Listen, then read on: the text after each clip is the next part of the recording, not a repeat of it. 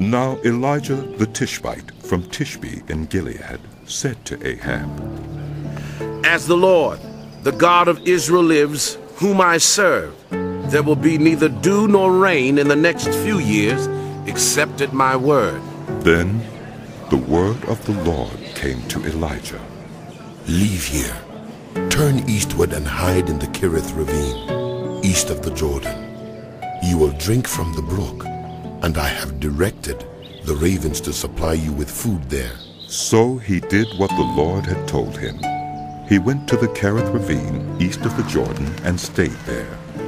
The ravens brought him bread and meat in the morning, and bread and meat in the evening, and he drank from the brook.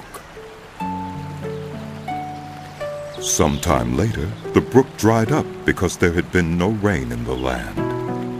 Then the word of the Lord came to him. Go at once to Zarephath in the region of Sidon and stay there. I have directed a widow there to supply you with food. So he went to Zarephath.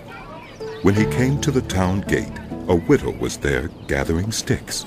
He called to her and asked, Would you bring me a little water in a jar so I may have a drink? As she was going to get it, he called, And bring me, please, a piece of bread. As surely as the Lord your God lives, she replied. I don't have any bread. Only a handful of flour in a jar and a little olive oil in a jug. I'm gathering a few sticks to take home and make a meal for myself and my son, that we may eat it and die. Elijah said to her, Don't be afraid. Go home and do as you have said, but first make a small loaf of bread for me from what you have, and bring it to me, and then make something for yourself and your son.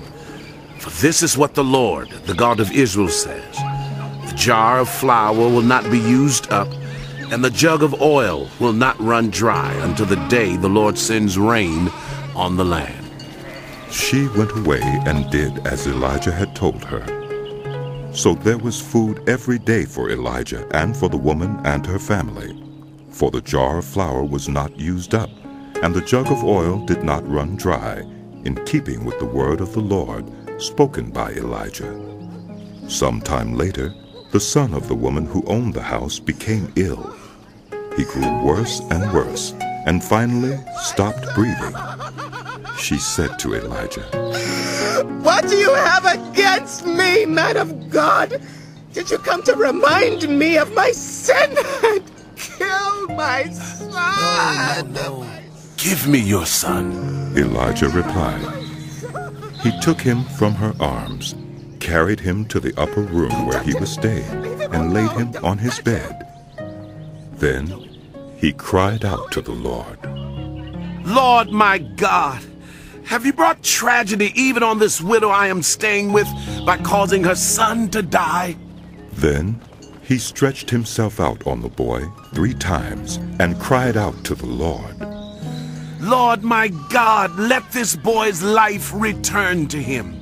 The Lord heard Elijah's cry, and the boy's life returned to him, and he lived. Elijah picked up the child and carried him down from the room into the house. He gave him to his mother and said, Look, your son is alive.